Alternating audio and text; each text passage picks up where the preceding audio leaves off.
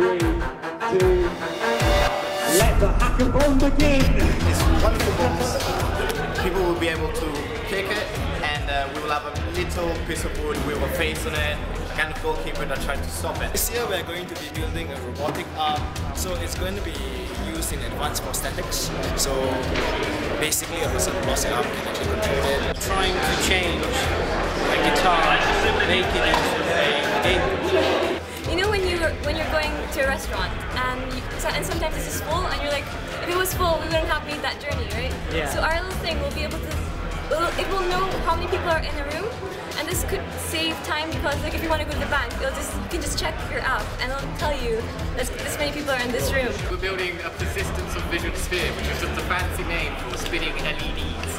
The idea is you have a circle, and on half the circle you've got LEDs, and when you spin it at a high enough revolution, you can basically create a sphere. We are building a 3D laser scanner thing. It means you can put an object on this platform, this thing, and it will spin around with a laser on it, and then we will digitize that information and hopefully be able to create a file which you can just print again afterwards. We're doing like a music board, so we've got GPU pixels, so they're the sort of rhythm matrix of LEDs. So our plan is to make a weather balloon for this building, fly around feeding back data on humidity and temperature. We're going to use helium balloons, sort of like to house it up to make it float. Our aim eventually is to try and attach some fans to it, remotely control it so it can fly around. And we are building a 3D holographic projector.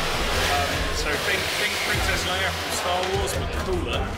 So basically we are doing a tic-tac-toe solver. We are just using a robotics arm actually to just chop it, like maybe a computer will just chop what is moved, and then for the players we'll be placing some chesting.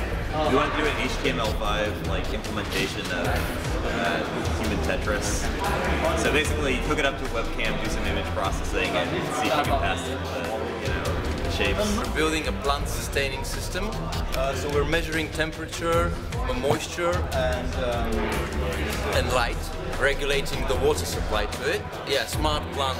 We are building a human interface device, game controller, or we're going to do a musical instrument. We're going to wear gloves with copper on them and then run current through that, and then you can do that or that, and it'll make things do cool stuff.